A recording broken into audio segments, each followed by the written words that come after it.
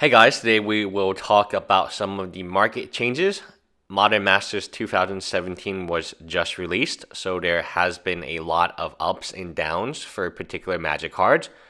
Pretty much the basic idea is this. If it was reprinted, it is still going down. If it was not reprinted, it is likely to still be going up. So let's take a look at weekly changes.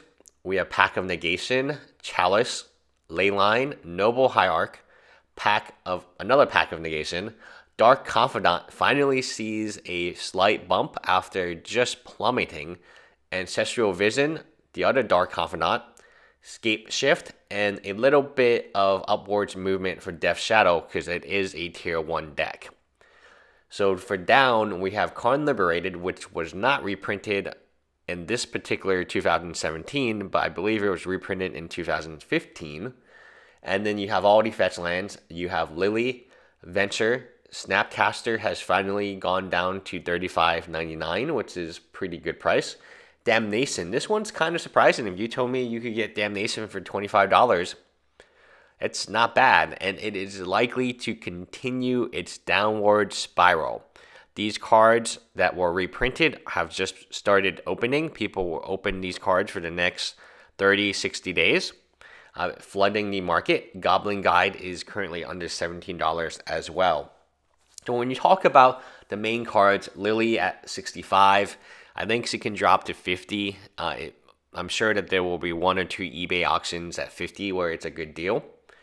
And when you take a look at the Snapcaster Maids, the Damnation, the Goblin Guides, Goblin Guide was hit incredibly hard, as well as Damnation, because those are rares. Snapcaster Maids was hit hard too. There's so much value in this particular set that overall a reprint at this scale. So everything that has been said, I went to a few local stores yesterday with a friend, and they were selling boxes for $200, and one store was selling boxes for $259.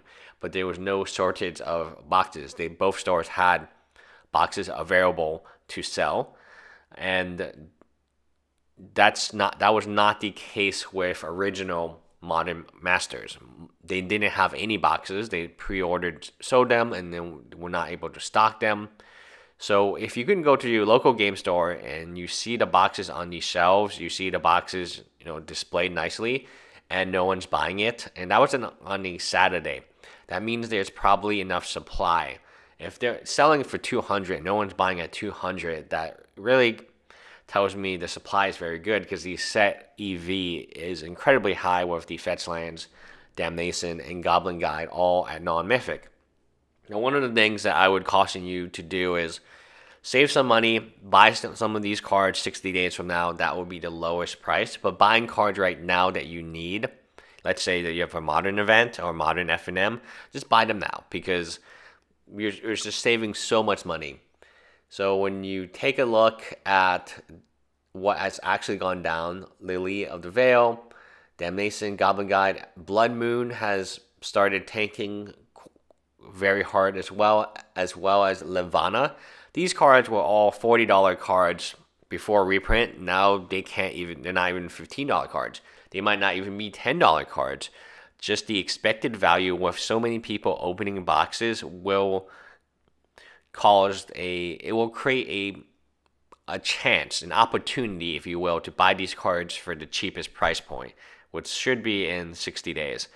Overall, the market has, if it was reprinted in Modern Masters 2017, it is tanking incredibly hard right now.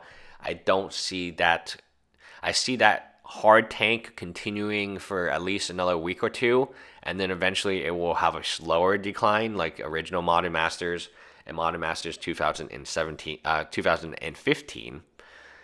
It should follow 2015 more closely because there is more supply of it. If Wizard of the Coast has changed policies, which I believe Eternal Masters, the double print run, shows that they are willing to print as many boxes as they can sell, then this makes a lot of sense. Every store is going to want more of these. A store is going to be able to buy for $140. They're going to be able to sell it for at least $180, $200. They're going to say, okay, load me up with as many of these as you can. And that's how a store makes money, even though they're singles. The two stores I visited yesterday, they don't have a huge single collection. They probably make most of the money selling boxes. I would hesitate to say that stores make a ton of money selling singles in Houston over boxes, because the amount of boxes someone can move is quite a lot. And every box, if you get for 140, selling for 200, every box is a guaranteed $60. It's a lot easier to sell a box for 200 than it is to sell a dual land.